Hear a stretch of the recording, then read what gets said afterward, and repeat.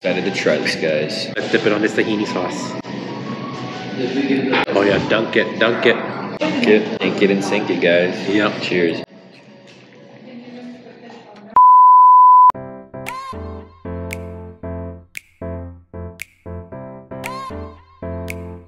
Hey guys, this is JDizzEats. Let's eat at Winnibakes Levantine Bakery in Winnipeg. Come on guys, let's get it.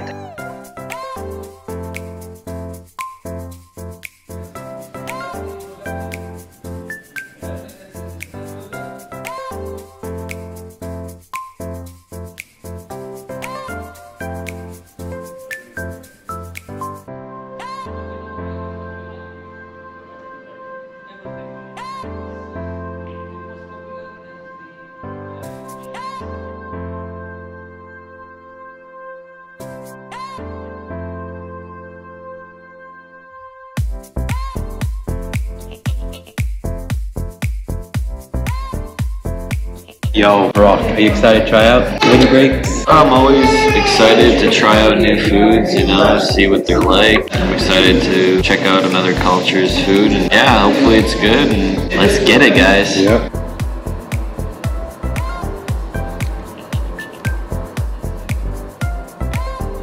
Hey guys, this is JDizzEats, and today we're doing another food review, and we're doing a hidden gem, recently opened Middle Eastern bakery in Winnipeg called Winnibakes Levantine Bakery, and we're gonna try this amazing Ayran drinkable yogurt. So it's gonna be our first time trying this Middle Eastern style yogurt. And before that, just please make sure to support your local businesses, and always remember to give thanks to Winnibakes. And guys, let's get into this taste.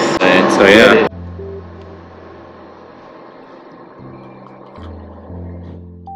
Not bad. Kind of tastes similar to Greek yogurt, but it's a Middle Eastern version, and it's a drinkable version of it. Not bad. It's almost like a texture of the milk here, like a regular fresh milk. It's sour. And a little bit on the sour side. A little bit sour. Not bad. Definitely need to add in sugar for this one. I'm about to say it's a no, JDizzEats. We gotta try a new experience, guys. Like this Middle Eastern drinkable yogurt.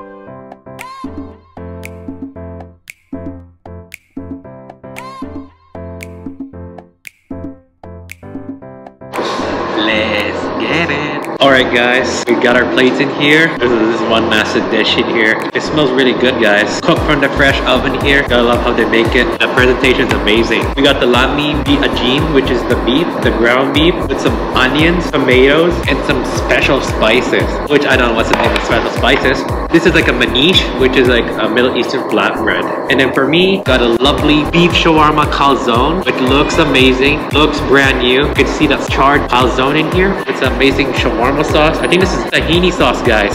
So it has the beef shawarma in there. So looking forward to try this, guys. Right? Yes. Let's give it a taste test. Let's get it. Alright guys, we're gonna try this Lahme Ajine. Looks like a pizza. Alright, I think this is the key in there. Get into the taste test. Yeah.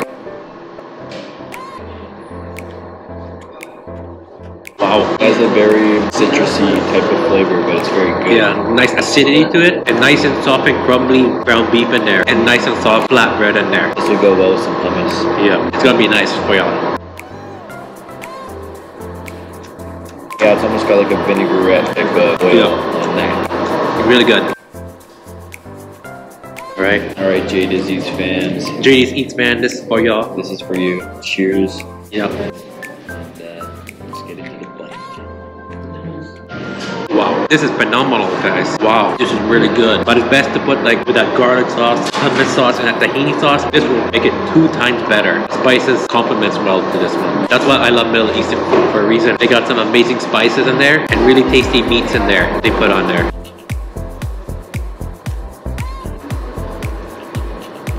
My next visit, definitely gonna try the shawarma pie and the pan butter chicken. I like to have this, the beef shawarma. Oh, have some lovely beef in there. That cross section. Cross section, the tomatoes in there, and some lovely spices in there, and onions. Excited to try this, guys. Let's dip it on this tahini sauce. Oh yeah, dunk it, dunk it. Dunk it, ink it and sink it, guys. Yep. Cheers. Wow. Wow, that's some big chunks of beef in there. It's really beefy and nice and soft and pillowy on this bun there. On this calzone, not bad. And I can taste some of these spices in there. Feels like I'm eating beef stew right now. But a shawarma. I have to agree, it's got a beef stew texture. I believe there's hummus inside there. I could be wrong, but it tastes very good mixed with the beef and the veggies. The bread is very pillowy. And yeah, definitely gonna try this out if you've ever come to Winnibakes. Yeah, it's a great local hidden gem that I've never heard of. I heard this only from Winnipeg Eats. This is really good. You will like this, guys, if you like Middle Eastern food. And the price isn't that bad here. It's kind of cheap, especially this one, the manish, and they're pretty filling. I chose beef calzone because my parents want one. They like beef shawarma. They're big Middle Eastern food lovers in there. Oh yeah. This is to die for. Next time when I go here, I'm gonna try the chicken one, the chicken calzone, or the pie in the pan. I feel like the pie in the pan is really good. Gotta experience that. Oh yeah, pizza time. I feel like we're having pizza here. Middle Eastern version of pizza. Wow, this is a killer. That very zesty, very tangy. Yep. Got a vinaigrette type of flavor. Yeah. But it's good. It's good. Finger licking good. What? Bro, what are you talking about, man?